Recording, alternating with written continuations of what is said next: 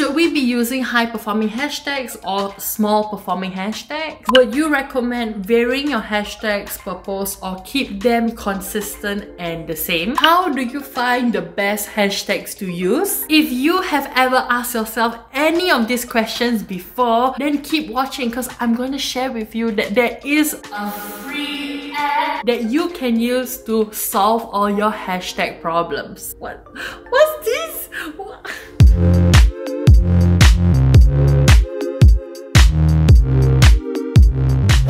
I'm Gadis of MadebyMutiara and welcome back to my channel. And on this channel, I want to share with you some of the tips that you can use to help you grow your lettering page on Instagram. So this week on Instagram, I asked on my Insta stories whether you had any questions on hashtags, and clearly you do have a lot of questions, so thank you so much for that. But in this video, I'm just going to focus on answering these few questions first, and I do that by showing you how to use Tailwind to find the best hashtags on Instagram. So if this is your first time hearing about Tailwind, it is actually known for being a Pinterest scheduler, and because I use Pinterest for my own Pinteresting purposes, but is when I was looking through the site and I was exploring and I saw like, oh wait, they have an Instagram feature. So when I looked at it and then I figured it out, and I was like, this one can help me in my hashtag research. So one thing you must note is that your Instagram account has to be a business account. So make sure it's changed to a business account. It doesn't work with creator. I was that previously and then I had to change it. So make sure you have a business account before you use the Tailwind app. So to sign up for the app, you can go to the Apple Store or the Google Play Store. You download it and you just need to sign up with your Instagram account. So the good thing is that you can also use this app to schedule posts to upload at a time that they recommend. So if you ever wondered what is the best time to post on Instagram, this app can help you with that as well. So to answer the question from earlier about what are the best hashtags to use and whether you should use high performing or low performing hashtags, we're gonna go through about how to create a post, and I'll show you how to do that now. So once you've selected your photo, you can of course add in your caption, and then you can add in the hashtags as a first comment. So to me, there's no difference. It's just an aesthetic purpose. So once you've done that, you want to click on the first comment. I think when it says hashtag only, we're going to try that. And what you want to do is to think about words that you associate with your post. So for the post that I did here, first thing comes to mind, this is a lettering or calligraphy post. So I'm just going to type that in. Lettering. Oh, I need to add the hashtag. Okay, rookie mistake. Oopsie daisies. Okay, lettering, calligraphy. Since I use watercolor inks, I'm just going to type in watercolor without the U because this one seems to be better than the other one. So once again, it's important that you choose words that are closely associated with your post. So for me over here, I have lettering, calligraphy and watercolor first, just as my basis first. So what you can do is to hit the refresh button to get suggestions. So that's what I'm going to do now. And what happens is that they give me a list of different hashtags to add on to my current post over here. And what I really like about this is that it gives me a range of colors to know whether that hashtag is good to use. So they have a gray color for niche hashtags. Does not mean bad. It just means that it's very specific to maybe a brand. Like for example, I use the hashtag MadebyMutiara to tag on all of my posts. So that's an example of a niche hashtag. And then you have two shades of green, one good, one best, and last but not least, you have competitive. So to answer the question about the number of posts or whether or not it is a good hashtag, it really depends, because if you take a look at when I'm scrolling through here, from what I can see based on the numbers, the best hashtags, which is the darker green, seems to be the ones under 1 million. So maybe that's something that you can keep in mind when selecting hashtags. Under 1 million is best. Those above 1 million, maybe it's good, but because there are so many posts,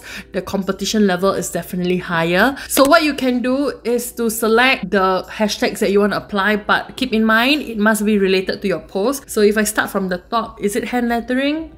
Maybe not. Is it modern calligraphy? Yes, it is. The daily type. Okay, so if you're not sure about whether or not that hashtag is relevant, then I highly suggest you go on Instagram and see what comes up when you type that hashtag. If it's mostly what I think is typography, which is not what I'm doing here, then avoid the hashtag. But I will put in brush lettering. Handmade phone. Yes, it's a handmade phone.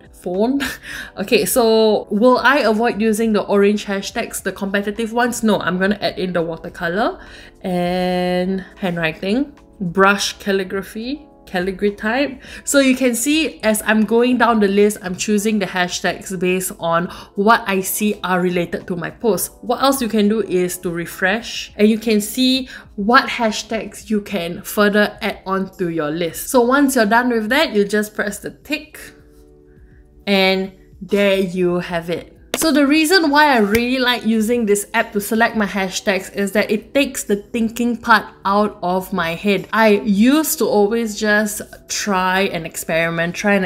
Of course, you should still do that, but this at least gives me some sort of assurance that, okay, you know what? Maybe this hashtag combination will work. So what I did was to actually consult this very useful article by Tailwind themselves, where they suggest that you use a few competitive hashtags, a bulk of good and best hashtags, and also you can include using niche hashtags. So for someone like me, I don't usually just stick to one medium. I like to post different types of art pieces, from doing watercolor to doing chalk lettering. So of course the hashtags that I use will have to change. So my recommendation is, if you find that your posts are not getting as much reach as it used to, changing up the hashtags will definitely be something that can help. But ultimately, my personal opinion is that engagement is still the #1 factor of how well a post does. So if you want people to engage with your own post, then you have to do your own bit and also engage with the other people that you see in your feed. Another thing you can do is, of course, if you are putting hashtags into your post, then go into those hashtags, because other people are using the hashtags, and interact with those people. Then likelihood that, hey, they will see, hey, oh my gosh, this person likes my content, I'm gonna check them out. So that's something that you can consider doing as well. Oh, I just found something very interesting. So in this Tailwind app here, what you can do is to go to the bar at the bottom and you'll see that it's an insight tab, and you know how much I'm like, ooh, insights, let me see what I can learn from it. So over here, it seems that it's not updated, because I know that my number of posts is more than 699. I think like 710, but never mind, let's give it time to absorb, to analyze the data. But what I realized is that if I were to go to engagement, is it engagement? No, if I were go to post, and it has automatically sorted my top posts by likes, and let me just tap on the first one.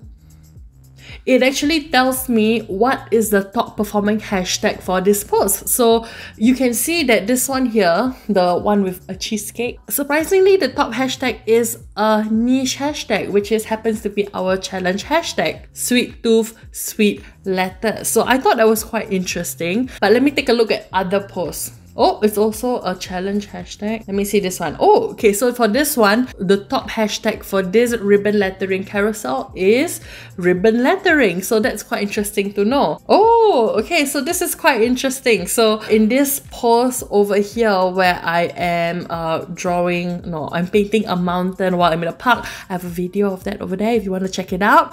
But surprisingly, the top hashtag for this post is first for everything. This is just something that I do once in a while. Depending on what I'm sharing in a post, I might add a common quote. What I used to like to put in are things like progress over perfection, forever grateful, and it seems first for everything. Don't always use if it's not genuine, then people will know, okay? But yeah, it seems that things like that can also help boost your reach in your post. So that's so cool. Okay, I'm just gonna look at a few more.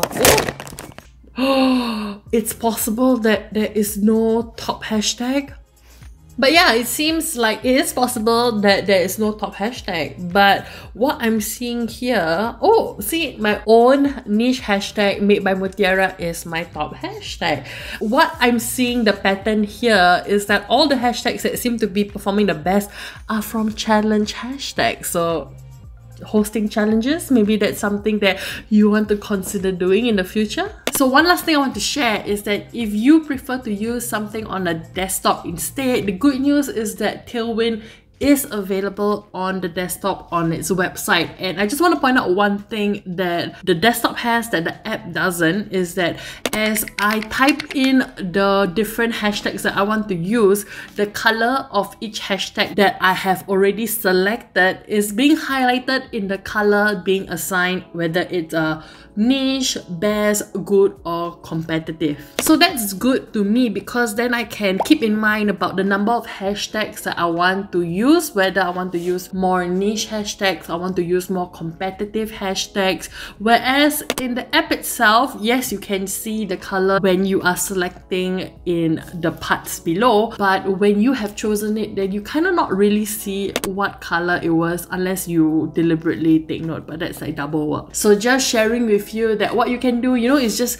you do on your desktop and then you save the set of like 25 to 30 hashtags and then go to the app or your phone, copy and then paste into your Instagram post. So that's it for this video. I hope you learn how to use something new. If you want to use Tailwind, I will have a link down in the description below. But just please note, for hashtags to work, you need to give it a bit more time, so just be patient. Let me know down in the comments if you have any sort of questions about Instagram or hashtag, or you can follow me on Instagram at MadebyMutiara, where I do put up the questions for you to input in my Insta stories every week. And I just want to say a huge thank you for those who did put in the questions. In particular, I want to give a shout out to these 3 people. So thank you so much for your questions to help me structure this YouTube video. And I'm gonna try something new. If you want a shout out in my next video, you can leave a comment down below